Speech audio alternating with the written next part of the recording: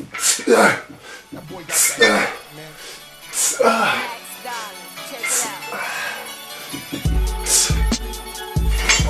snap! What's going on YouTube? Welcome back to the video blog one more time, the Hoxton trend.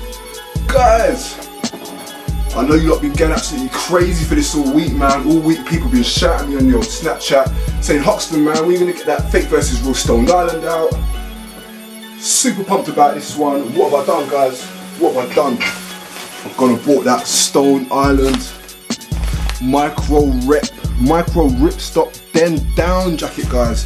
This one, so many of these going around on eBay, man. So many of them, and they're looking really good, I'm not gonna lie. They're looking so good. They've got the 30 logo there inside. Materials looking half decent. Got the badge there. Even gone and put the old tags on there as well, guys. But don't fear, man. We're going to be looking at this at more detail. It's super scary how these fakes are going on. And actually, real quick, before I move on and start doing a quick review of that, I need to apologise to a lot of you because the last fake versus real that I done with the polos, and the first thing I said was there was a little label on the neck tag, and I said that Stone Island don't do that, and that if you see that label it's fake. And when I said that, as soon as that video went out, tons of you got in touch with me, man, saying, Hoxton man, why are you telling everyone that I've got a fake top, man? It's not cool, bro. Lots of people getting really upset. So I need to do a big apology to all you guys. That was a mistake on my behalf, guys. I should have studied that item a lot more better, okay? So that Stone Island was a total one-on-one straight copy, man. It was such a good copy, that one, guys, okay? But yeah, that tag on the neck, that is on the original. So stop bullying your mates if you see that on their top, okay? That's that. So guys, without further ado, let's get this fake versus real underway. Let's see what he's saying, okay? Bam! 2 seconds. So guys, here we are, man. Fake versus real. I've done so many of these now, man. And this particular piece that I got in here, this so-called micro ripstop Den 7 Den down jacket, guys. There's tons of this on the old eBay, man. Lots and lots of people. I've had a browse through eBay and there's tons of people selling it, and they're all selling the same thing. Factory seconds or second goods and da-da-da. The funny thing is, I didn't even think that this jacket existed, but it actually does. So I've done some research on it and you can see it right here, guys. Micro ripstop 7 Den down jacket, and you can see it right there on the Stone Island website, and that's what it's meant to look like right there, okay? It was originally $5.50. This is the US Stone Island site, but that's the jacket right there. And I actually had a jacket which was very similar to this one, and I reviewed it. It was I had a black one and a blue one, but those have been sold, so I thought it was that jacket, but it's not. It is its own jacket, okay? So guys, let's get on the way with the review, man. If you're not already subscribed to the channel, guys, because lots of cool things coming, and don't forget to smack that like key, guys, okay? Also, really quick, guys, shout me on the old Snapchat, and don't forget to shout me on the old Instagram. All the details are going to be on the screen below, so shout me, let's get in touch, okay? Anyway, let's crack on with the review. This is that. So guys, look, got this micro rip. Keep such a bloody tongue twister, this one, man. Micro ripstop 7 Den down jacket, man. Stone Island always trying to do tongue twisters for us, trying to make us confused on that, but anyway, there we go. I didn't have the original of this jacket, guys, so what I'm going to do is I'm going to compare it to the Stone Island overshirt that I bought in Germany. Haven't even worn this one, man. It's just been sitting in the bag, waiting for the summertime really to try and bust this one in the springtime, but we can see it's got all the labels and everything there. So I thought this might be a fair comparison for both of these jackets. Okay, so anyway, first things first on this jacket. The first thing I noticed, guys, is the material is not very nice. All the elements seem to fit what an original Stone Island jacket would have. Like all the buttons, as you can see, are all engraved there, as you can see. And again, it's very similar to the original right there. Just comparing the two, you can see that the engraving on the original is a lot more stronger than the copy one there, but it's not too far off at all, guys. Not too far off. The detailing on this jacket, I ain't gonna lie, it's spot on, man. It is one-on-one. But the one thing is, as I say, the material, it's really poor quality, guys. Really substandard quality. It's not very good at all. And that was one of the ways for me to kind of spot straight away that there was something up with this jacket. Okay. Another thing I would like to look at real quick. It's a shame, man. I don't have it on this jacket. It's this little bit here. I don't know what it is, but this always looks really weird to me when I see it on the fakes, and the stitching is always a little bit off. And it shouldn't be, man, because the Stone Island, the original Stone Island, it shouldn't be like that, man. I don't even think I've got any Stone Islands to show you. They're all wrapped up in bags now, because I'm not even busting any Stone Island at the moment. So I don't have anything to show you, but yeah, usually the stitching on this is a lot better. And it just seems to be like some little faults in a bit there when it's kind of gone off at the end. And even the font, the text, it just looks a little bit dark to me. This doesn't look right. I mean, you have to have seen quite a few of these to kind of know that there's a problem here. But again, if you didn't really know and you saw it straight off, you'd think it was genuine, man. No doubt about that. Just want to check the old zips on there as well, see what the zips are saying. Bam, here we go. You can see they've even put the YKK zips there on that jacket. Unfortunately, this jacket it's not zipped, so I can't even show you the zips for comparison on there. Let's just see if we can look at the labels and see if there's any differences there. I mean, again, just like the Stone Island Polo, man. What we can see there, that what Stone Island have done is they've used like a black, thick black, what's it called, stitching going along there, and they haven't even used it for there. So I'm not sure if that's going to be a proper way to spot whether an item is fake or real. But yeah, again, looks spot on, man. So scary how these guys have got this down to a T. Just look on the buttons inside there. I mean, that should really be YKK in there. It doesn't say YK. It does say it on the kind of zip part. On the pull hang there, it says YKK, but there's nothing else on the zip. Whee! Man, these counterfeits, guys, they're getting too good. I mean, I'll be honest with you, the only way that I could spot that this was 100% fake is to go through the whole 30 logo process, guys. That is the main one. And as well as that, I mean, even this one, if you feel the material of this, the material, yeah, it does feel light. It's like a crinkle type material, but there's just a certain texture and feel to it. It just feels right.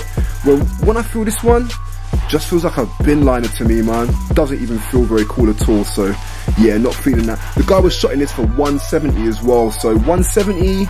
I mean, this one was 300 for this one I got over in Germany. And I know it's a little bit more, but I don't really rate it. And the other thing that I want to say to you guys as well, for a lot of you out there that are saying, yeah, man, I'm gonna bust a fake. See this little label right here? See this little label right here, guys? On the tag, you can see, look, all of the Stone Island badges, they should all come with this here, EAC. This little logo here basically means that all the garments that Stone Island have manufactured have to go through a safety process, guys, okay? It have to go through a safety process. They have to make sure that the materials and the chemicals and everything that they're using inside this jacket is sound as a pound, and there's going to be no problems. This jacket right here is made in China by a counterfeit. It hasn't got no EAC label there. We don't know what safety procedures this has gone through. It's probably gone through 0, which means the materials, the glues, the stitching, whatever they've done, whatever materials they've used to make this jacket, can't be trusted, guys. Okay, I was reading the article on Canada Goose, and they were saying that a lot of the materials in the fake Canada Gooses can have bacteria. They can have glues that can be poisonous. So guys, I'm just saying, man, fakes, you might as well stay clear of it, man, because you can't trust these counterfeiters. You can't trust them to be making safe goods. That's my opinion.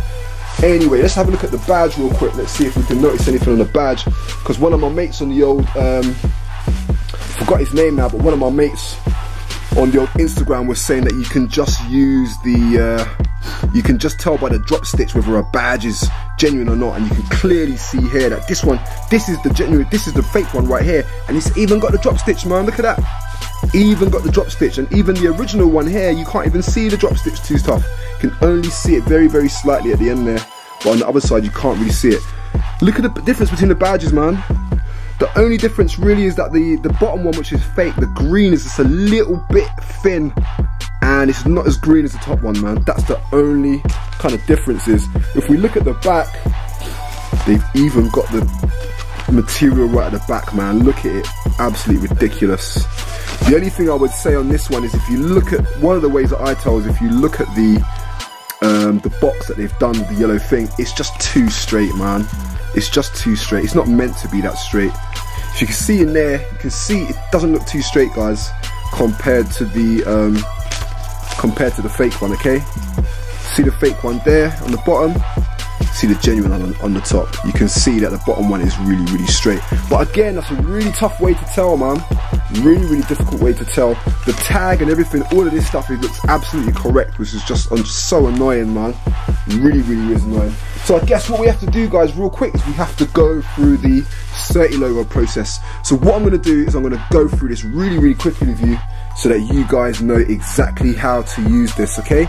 So let's crack on with it. The first thing I'm going to do is look for my QR code scanner, which is right there. Bam. I've done this on the last video, but I want to try and go through it with you real quick so that you lot can see what it's saying, okay? Let's have a butcher's. Right, okay, so it's scanned through now. Valid code, redirecting to the authenticator. Let's have a look. CERTI logo, where did you find this product? Online. Right, so online.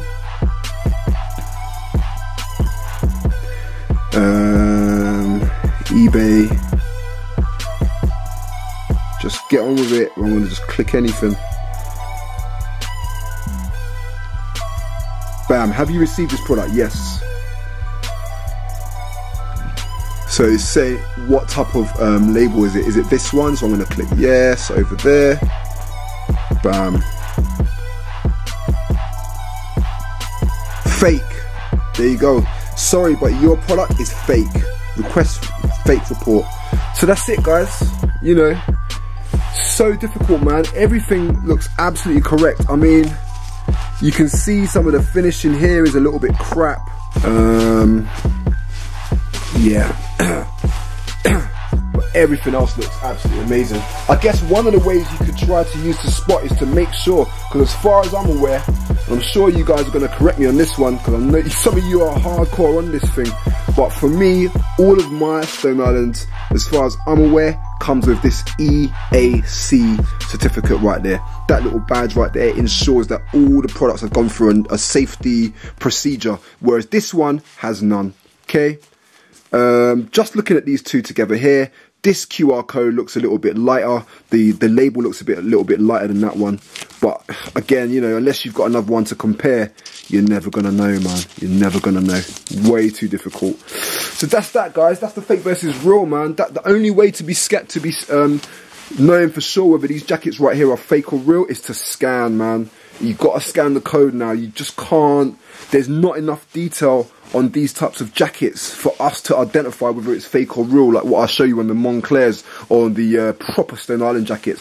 And because these jackets are quite easy to make for the counterfeiters, they don't have to do anything special into this. They don't have to put it in an oven. They don't have to use reflective technology. They can simply just use some simple materials for this one. This is why they like counterfeiting these ones, guys. It's a lot easier for them, okay? So that's that, man. That's that. I hope that's been helpful for you guys. I know a lot of you have bought these because you've sent me pictures that you've bought these, guys, okay? From now on, when you're buying your Stone Island stuff, I would really recommend you to, unless you know how to spot fakes, is to always just buy the ones that have the CERTI logo and scan them when you get them, okay? So guys, that's that for now, man. I hope you enjoyed that video. I hope you found it really helpful. Remember, guys, shout me on the old Snapchat. Send all your queries, all your bits and bobs through, and don't forget to send me your pictures on the old Instagram, okay? So guys, that's it for now, man. I've got monthly designer collection video coming up tomorrow, and I'm still going to be showing you all that stuff from Idle Man, okay? So bam. Hope you lot have a good evening. Catch you in a bit. Peace out.